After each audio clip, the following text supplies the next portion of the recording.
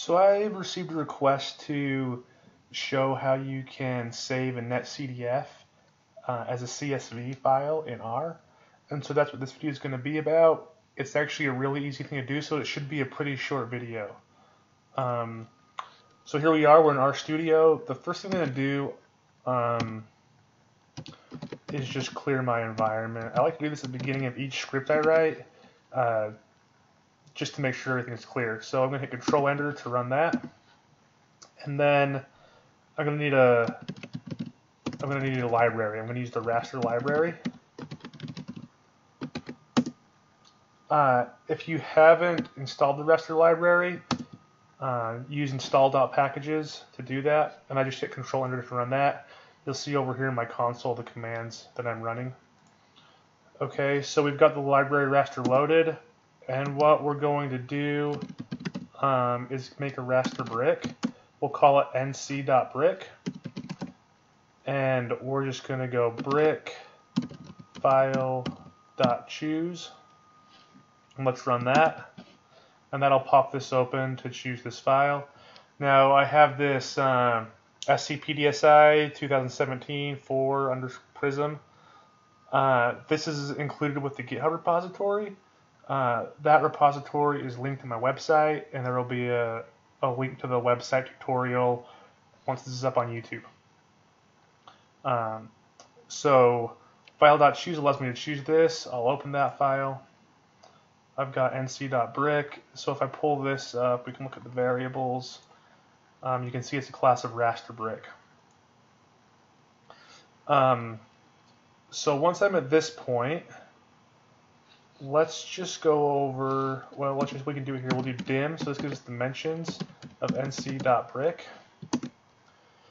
And you can see our dimensions there. It's got one layer, 621 rows, 1,405 columns. And so what I can do now is I can make a data frame out of this brick. So we'll name this nc.df. And what we want to do is do as.data.frame and nc brick. We just want the first layer. And then we wanted to add this xy equals t, equals true. And so that will give us the xy coordinates. So let's go ahead here and hit Control Enter, and that has run. And so then we'll come down, and just to see what things look like, we'll type head nc.df, Control Enter, and we can see here that we have this variable x42838.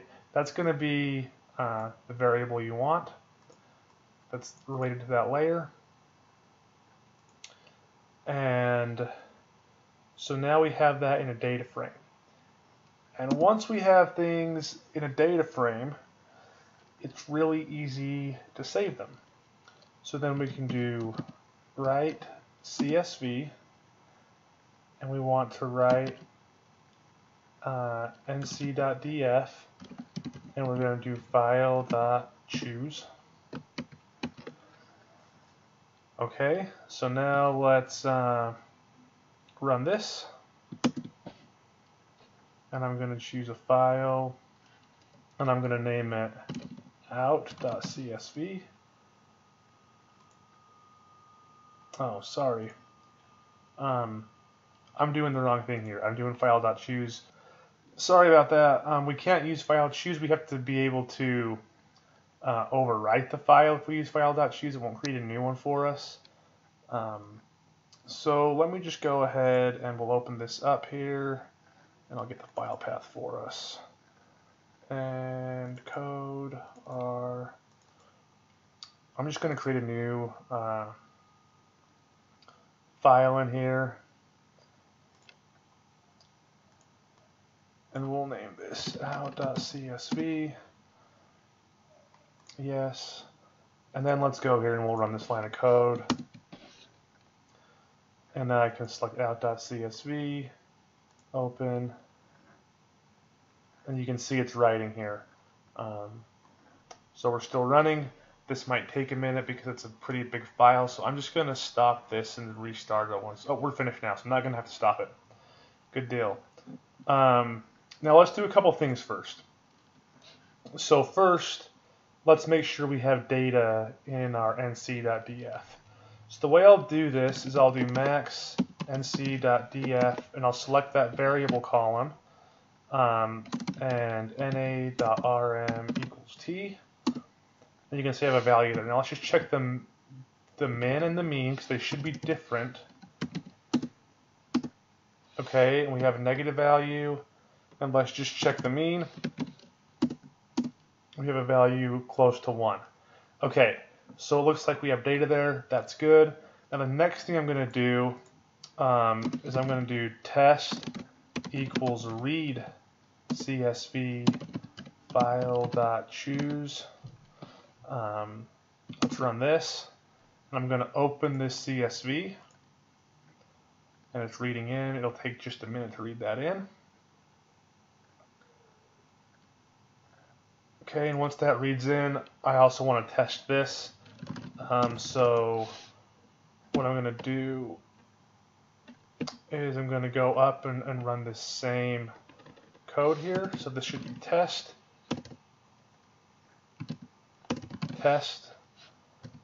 and it should have the same variables, and I get the same mean value.